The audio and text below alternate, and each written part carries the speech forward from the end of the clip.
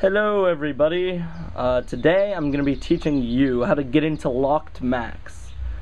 Before I start any of this, I just want to say this is for educational purposes only, alright? In theory this could get you past parental controls, or any controls for that matter, but you know what? I don't want anyone getting hurt, okay? So this is for educational purposes. Or, you know, for purposes that you use only on your computer. For instance, say I locked myself out of my computer, I would watch this tutorial and unlock it, right? Because it's my computer. So don't go around hurting people with this tutorial, don't cause riots, don't, you know what I mean, right? Anyway, so before I get started with this, I'm just gonna do a brief explanation of how this hack works. And you can skip ahead if you want. There'll be a link probably next to my computer right now.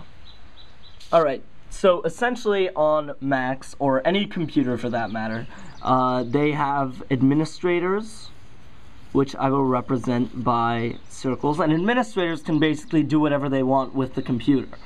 They'll be prompted to type in their administrator password once in a while, but I mean, the administrator would know this because they're the administrator and they made the password.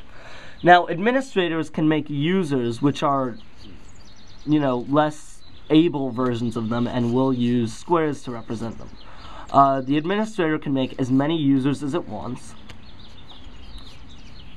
and as you can see, the users can be different shapes and sizes. Anyway, now the problem with being a user is that you need the administrator password to do anything interesting, and that's kind of sad. Because some administrators can restrict users from even downloading applications without needing a password and stuff. And I think that's just plain silly, right? Because computers should be open, right?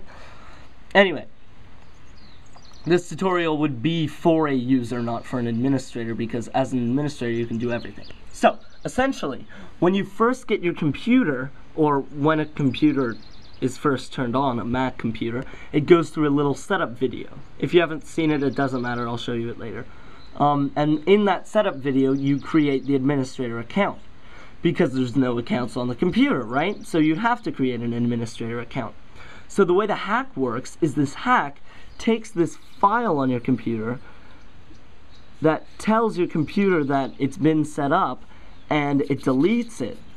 So when your computer gets turned on next, sorry, I don't know why I did that. That wasn't very necessary. Anyway, so when you delete it and you turn your computer back on again, your computer thinks it's brand new, and it doesn't register that all these are there, even though it's still there. This hack doesn't get rid of stuff. And then when you turn it on again, you can set up another administrator file, which has just the same powers as this. So on that account, sorry, another administrator account.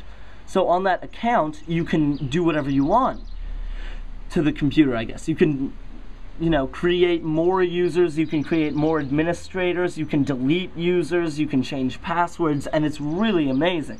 Educational purposes only, I'll remind you. Anyway, so this is how it's done. To your right, there's going to be a little link. It'll be under the title code, I guess. Click on that so you can follow along easier, because, I don't know, it's going to be kind of hard to follow along if you don't have that open. Anyway, alright, I had to move inside because the lighting outside was just horrendous. Anyway, so to prove to you how much faith I have in this hack, I'm going to be using my own computer that I spend most of my time with. So, you know, this just shows you how much confidence I have in this hack. Because if this were a dangerous thing that a lot of stuff could go wrong with, I would not be using this computer. Anyway, so, first step, make sure that you've opened up the code in a window next to this YouTube video or whatever, because that'll really be helpful. Alright, so, shut down your computer.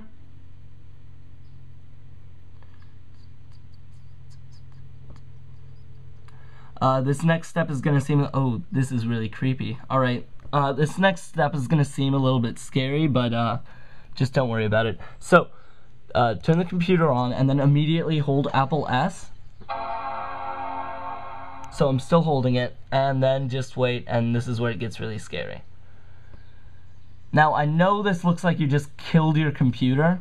you can release Apple S, by the way. I know this looks like you just killed your computer, but you really didn't. Alright, so essentially what you're looking at right now is a prompt-based operating system. So there's no graphical anything, just text, a text-based operating system. And right here, that's where you can input commands and whatever.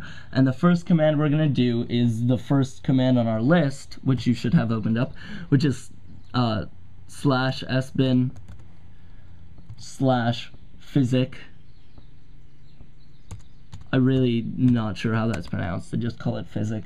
And then -y. And essentially what this command does is it just checks to see if there's anything wrong with your computer. If there is something wrong with it, if there's like errors that come up, just, you know, exit out, don't do this, because something bad might happen. Alright, so after you type in that, go to the next line of code you need to type in, which is /sbin, /mount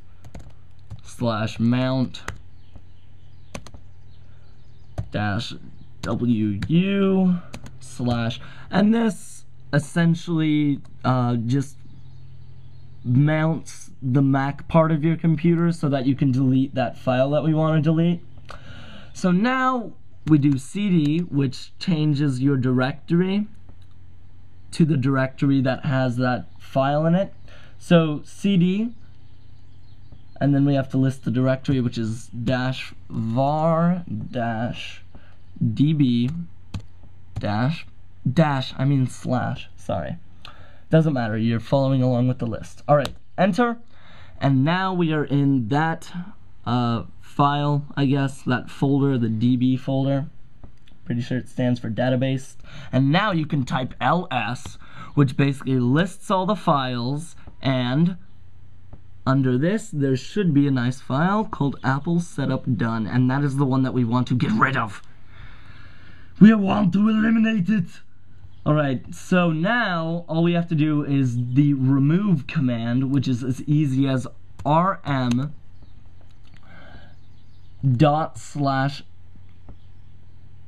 ./.apple setup done. Make sure that you have the case good on this because it's case sensitive. That was a really bad sentence, but whatever. Setup done. And now press enter. I must have typed it in wrong. 1 second.